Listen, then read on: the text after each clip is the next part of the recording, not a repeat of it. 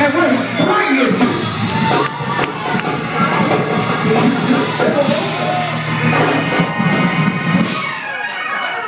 Did you say something about destiny? You said this is my time now.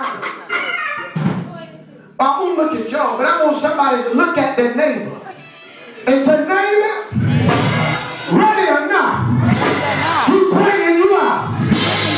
Look at the person on the other side of you and say, neighbor, ready or not, we're bringing you out. Now everybody stand on your feet. You don't look like ready to go out.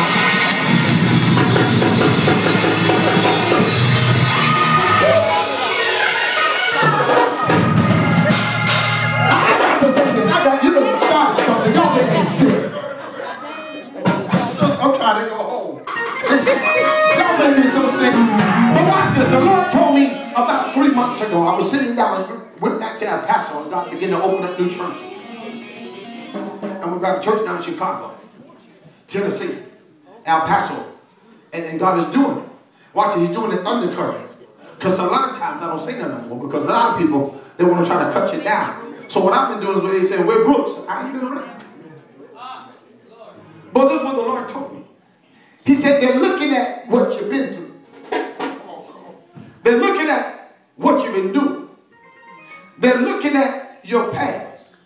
They're looking at your failures and your faults. But then he spoke to me loud and clear. He said, but you ain't seen the best of you yet.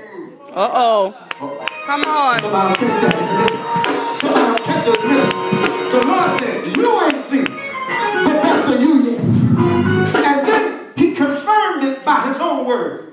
He said, because a lot of people want to look at you and try to prophesy your destiny to try to keep you bound.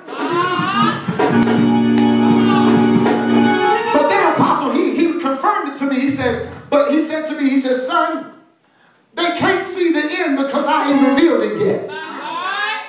He said, so you ain't seen the best of you yet. All right. And then he began to say it to me this way. He said, because eyes have not seen, ears have not heard, neither has it entered into the heart of man the great things that he. So he said, I don't care what they say about you now. You ain't seen the best of you yet. Jesus.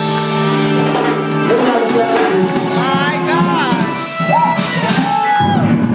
So when you say it's our time, it is our time. Because it's not appear yet what we're going to be. My God. And a lot of times you don't know what God has purposed for you until you get in that place. My God. Father, we thank you for your blessings. The man of God has already decreed and declared your healing and your anointing with your sons and daughters. We decree and declare that the word that was spoken out of your servant tonight would reach deep down in our souls and find home, find ground, and take root within us.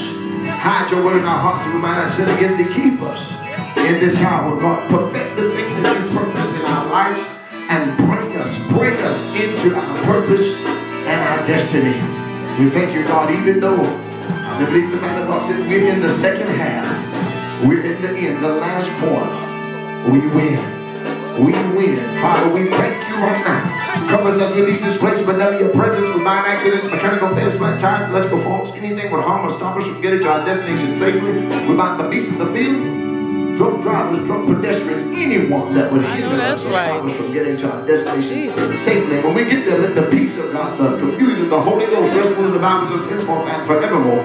Let the people of God say together, he's bringing me out. Bringing me out. And I win. And I win.